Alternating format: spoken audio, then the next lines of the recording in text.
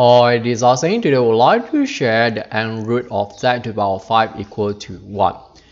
We have to always bear in mind that we shouldn't just take z power 5 equal to 1 and we take the root of z, which is z equal to 1 to the power 1 over 5, and we settle the question and we will be wrong. We have to always bear in mind that z is a complex number, which means that high possibility that the root will be in a complex form, not only in real form. So what we have to do here, we can first let w equal to 1. What's the meaning of w equal to 1? As we can see, we have a real part only. Since w is also complex number, which means that we can have imaginary part, but we don't have imaginary part here. So what to do? We just add 0i.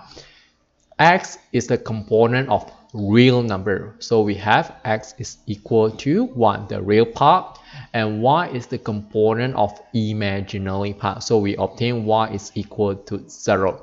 And we know that r is equal to square root of x squared plus y squared, which is square root of 1 squared plus 0 squared, and we obtain equal to 1. And for the angle, theta is equal to arctangent y over x.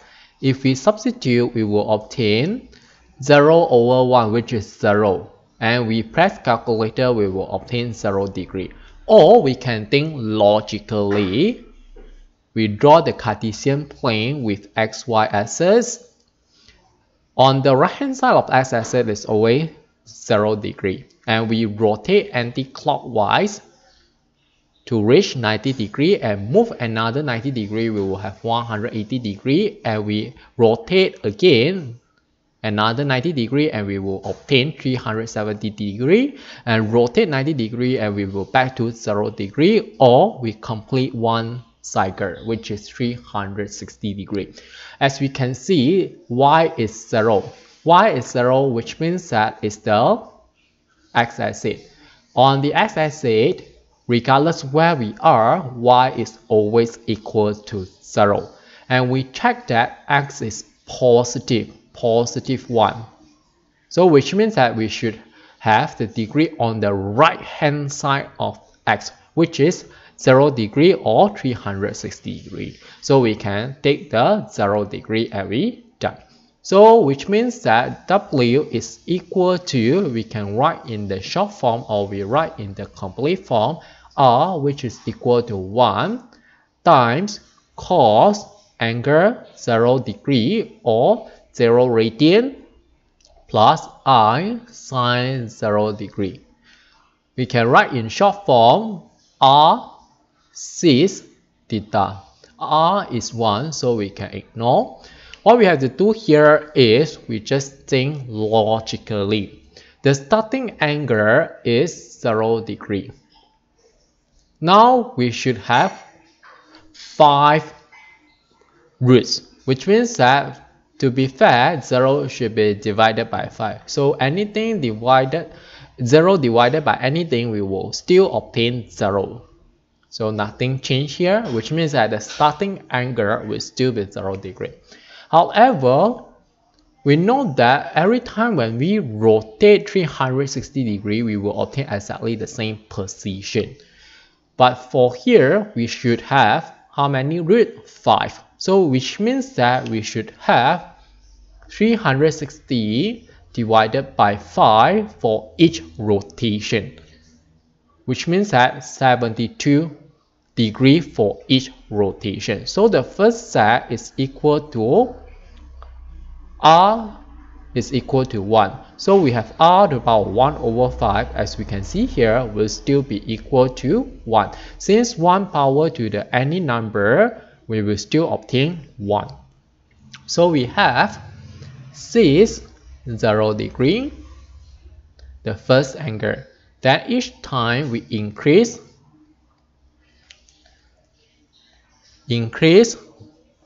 by 72 degree. And we obtain 72.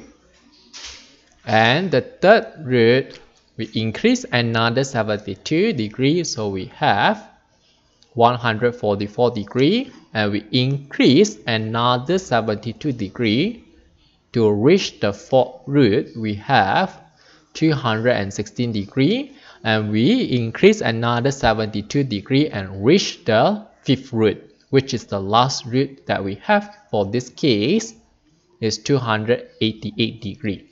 If let's say we want to express in rectangular form, so what we have to do, we just press using calculator. So we have cos 0 degree, which is equal to 1, and sine 0 degree, which is equal to 0. So 1 plus 0 I, we get back 1.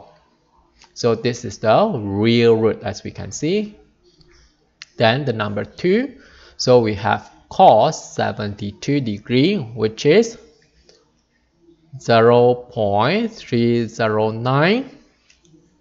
Then sine 72 degree, which is plus 0.951. We round to the nearest 3 decimal places. And we have cos 144. So negative 0.809, and sine 144, so we obtain positive 0.588. We round to the nearest 3 decimal places. Cos 216 degree, so we have negative 0.809, and we have sine 216 degree, and we obtain negative 0.588 I. So this is complex conjugate, the change in between the two terms. Then the last one, cos 288, 0.309. So this will be another complex conjugate. We can check with sine 288, and we obtain negative 0.951 I, and we done. So we have 5 roots here. So let's say we want to check whether the answer is correct or not. For one, we don't have to check because here we can obtain directly. Then for this one, we make use of the complex function in the calculator. So menu, the second function. So we have 0.309 plus 0.5951 I. So I in G, then bracket to the power of 5. So we have a number that is very close to, as we can see, this minus to the power of negative 6, which means that this is very, very small. We can ignore. And this, if let's say we round, we will obtain equal to 1. Since we did not take the complete decimal places, which means that we will get a rough figure only. Then we check for the other one. So we have negative 0.809 plus 0.588 I to the power of 5, and we obtain, again, we will get approximately equal to the value that we want. So of course we can check for the rest. Okay, that's all for this video. Thanks for watching. Hope you like this. See you.